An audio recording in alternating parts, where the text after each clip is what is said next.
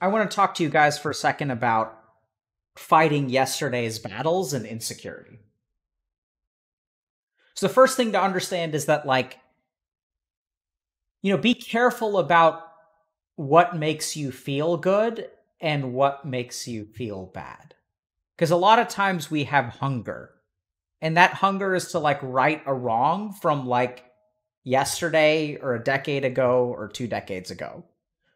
Right? It's an insecurity that's born when we're young.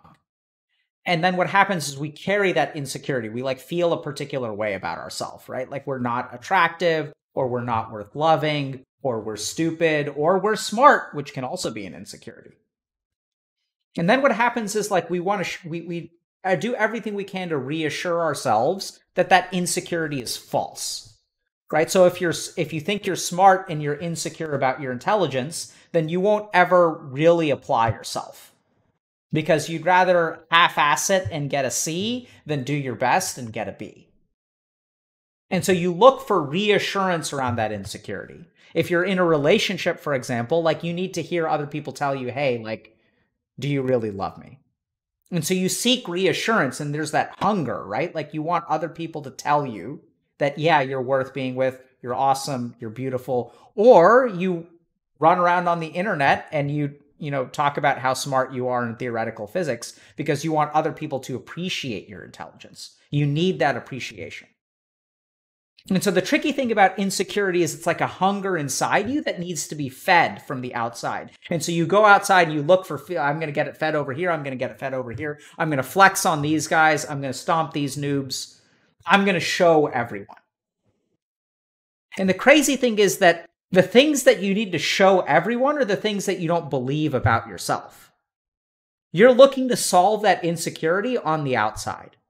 You're looking for their responses to show you that the insecurity is false because you believe it yourself. But you're afraid that it's true, so you go to other people. And the problem is that kind of hunger can be satisfied for a time by reassurance, but it's like a Band-Aid because the insecurity comes from within. And so anything that you do from the outside is not going to fix it. And that's what we see, right? The person who needs to be reassured in a relationship needs to be reassured the next day. And the person who thinks they're really smart and flexes on these noobs has to flex on some other noobs tomorrow. Because the internet is not those people don't flex on, egotistical people on the internet aren't egotistical one day and then they disappear. No, they live on the internet for their entire lives and they're flexing on everyone as much as they can because they believe something about themselves that they don't want to be true. So the crazy thing is how do you deal with that?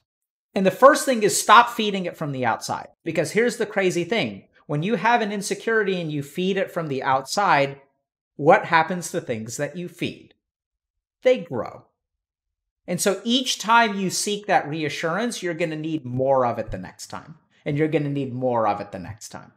And the more you rely on outside things, the more, I know this sounds crazy, the more you become dependent on those outside things.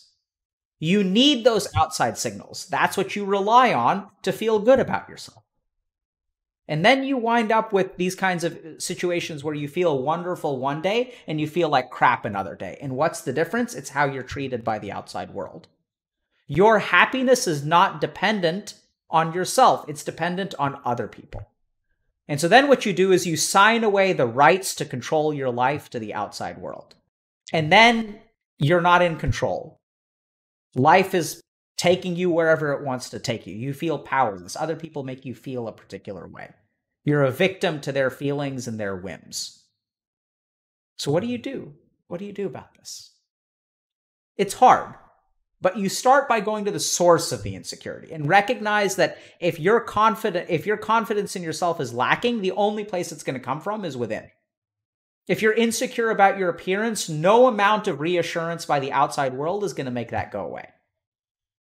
If you're insecure about your capability, about your worth, about your value, no amount of the outside world is going to be able to teach that to you.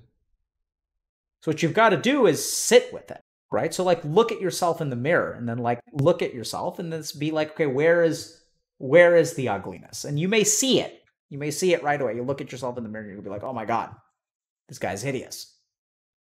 And then notice how you feel and sit with that feeling and tolerate it. Tolerate the hunger. Tolerate it. Sit with it. And then something magical will happen.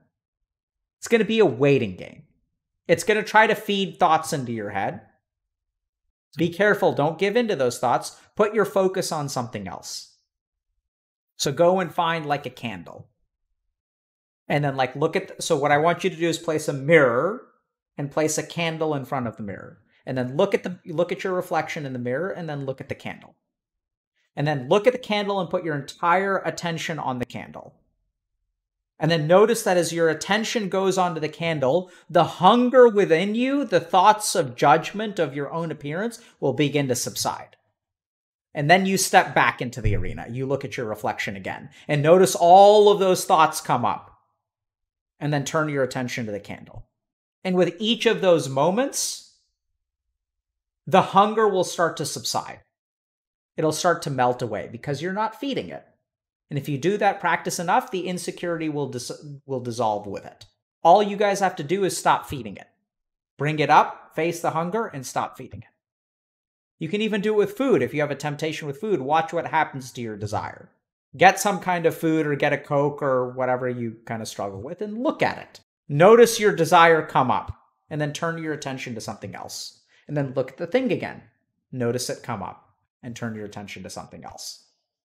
And eventually learn how to tolerate the bad feelings on the inside. And as you learn how to tolerate them, as you learn how to sit with them, you will start to accept them and then they'll start to dissolve. And the insecurity will dissolve with it. So stop fighting yesterday's battles today, because that's what we see a lot of, right? Everyone else made fun of you, so now you've got to show the rest of the world how awesome you are. It's yesterday's battles. It's not today's. And it ends up creating all kinds of these like weird problems in your life because you start to treat people in a way that's kind of bizarre and is like dependent on how you felt some time ago. So stop fighting yesterday's battles today. And the second thing is stop fighting internal battles on the outside. If you have an insecurity, nothing in the outside world is going to take that away. That's a battle that has to be fought in here. So if you want to do that, that's how you deal with insecurity. In terms of meditation practice, I actually encourage you guys to do what I just said. So to actually take a candle and go and sit in front of a mirror and look at yourself in the mirror and see what you think about yourself. And then look at the candle.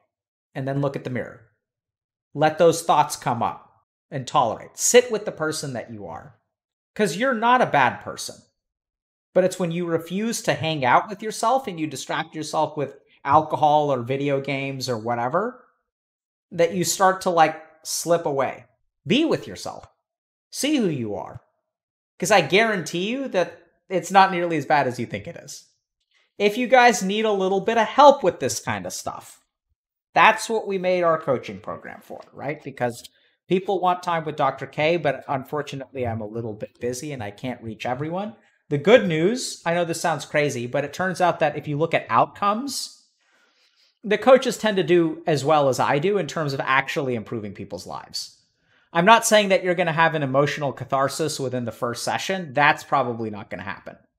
But people do have emotional catharses through our coaching program pretty consistently. It's just the coaches work a little bit slower than I do, but at the end of 8, 12, or 16 weeks, we tend to actually help our clients the same amount. So they're basically as good as I am. So if you guys need help with that, that's why we started the coaching program. And we're building additional things for you guys. More stuff like what we're doing.